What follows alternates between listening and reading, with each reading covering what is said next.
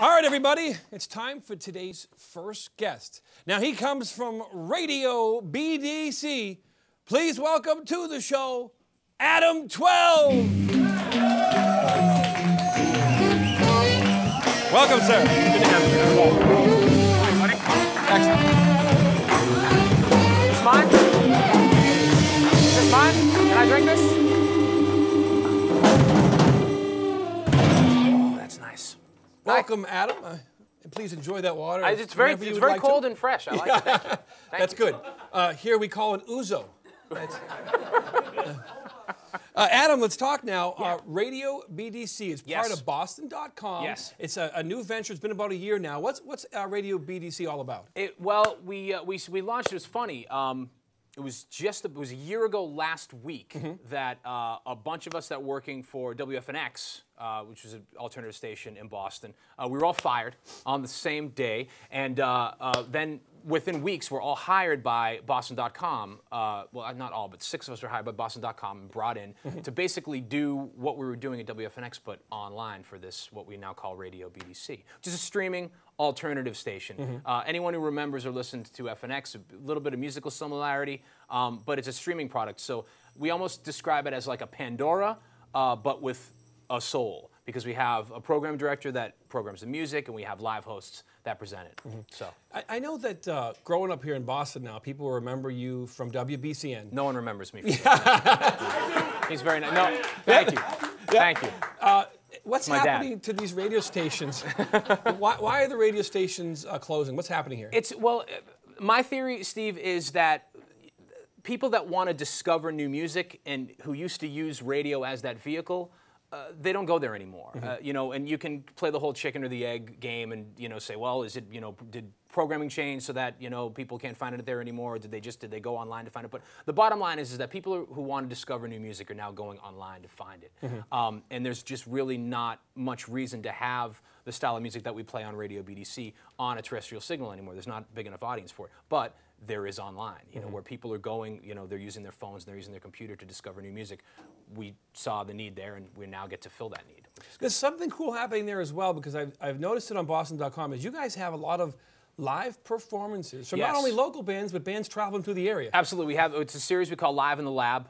The setup is great over, we're in the Boston Globe building, and it's fun. You've got like the presses are right here, and they're churning out the newspaper. And then we've got our studio where we're making radio, I guess you could say, and then right on the other side of us is what's called the Boston Globe Media Lab, which is this great creative space, and we go and we take it over, and we set it up, and we have, as you said, you know, sometimes it's local bands. We've had band Air Traffic Controller came through not too long ago, and then national acts. We just had, who do we just have that came through?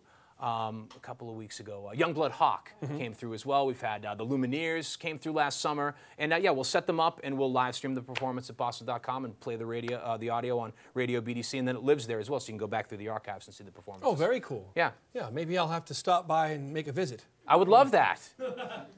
Can you do radio? I mean, I know you're a TV guy, but you know, you could probably do a little bit of radio. Yeah? I could try. You could try. Obviously, the audience doesn't want me to go because they're. Have them come along. Yeah. When I mentioned that, I looked in the audience, like, and just the face, the anger. Even Miss Massachusetts was growling at me. Is she allowed to growl? She is now. You guys also have these series, these concert events. Yeah, the +1 series. Yeah, where we'll get together with a band again. We'll grab, whether it's a local band. We had Blacklight Dinner Party, who have their roots in Boston. They're based in New York now. We had them a few weeks ago. We had this great band from the UK called the 1975.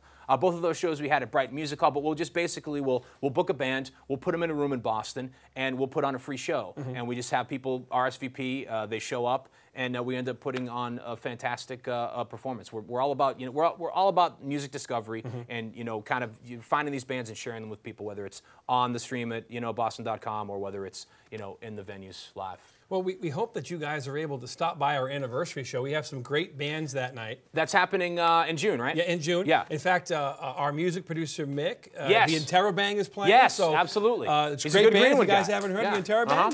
Absolutely. So Please come to the event. We'd love to have you there. But before we go, I want to mention this. You also are a teacher. I do. I do teach. I started last fall. I am. It depends on who you talk to. I'm either an associate professor or an adjunct professor or a part-time lecturer. Anyway, I teach at Northeastern University. I teach audio production. Yeah, how about that, everybody? Yeah. Trying to give back. Trying to give back, Steve. I used to teach as well. And giving back, you don't always get a lot, but inside you do. Yes.